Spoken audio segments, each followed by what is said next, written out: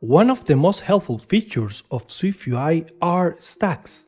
With them, you can create a custom view arranging subviews according to the X, Y, or Z axis.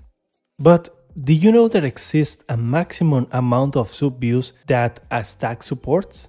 In this example, we are creating a B stack with 10 subviews to display multiple colors in the screen.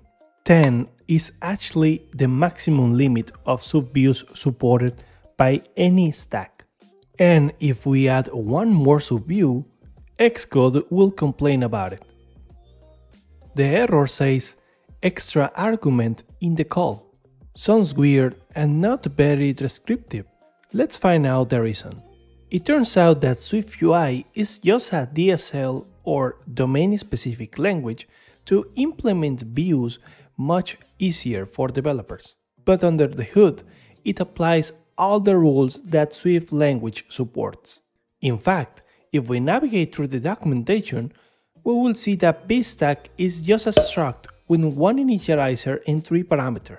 One of them is content, that is decorated with a view builder attribute, and with it, you can create views directly from this closure. If we navigate even further, we can see that view builder is also a struct that is implemented as a result builder. And this result builder provides a series of static functions called buildBlock to build the view. How this actually works? View builder receives the subviews from the initializer, and under the hood is transforming it into a series of steps to return a single object containing the final view.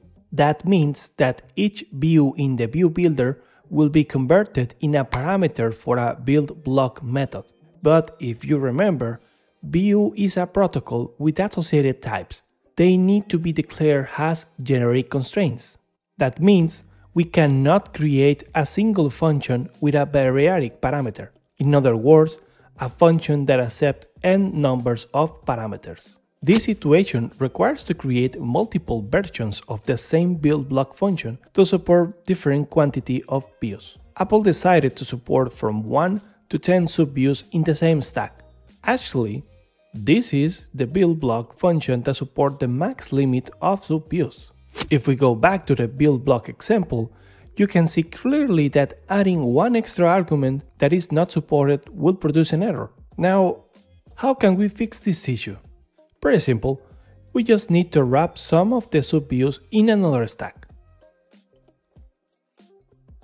Voila, the issue is gone. Now the first B stack only contains 2 subviews, the nested B stack, and both of them contain 5 subviews respectively. You can see this limitation as an opportunity to always keep your stacks as small as possible. If you follow the composition approach to build your views, you won't face this problem in your project. My name is Pete, and this is Swift and Tips.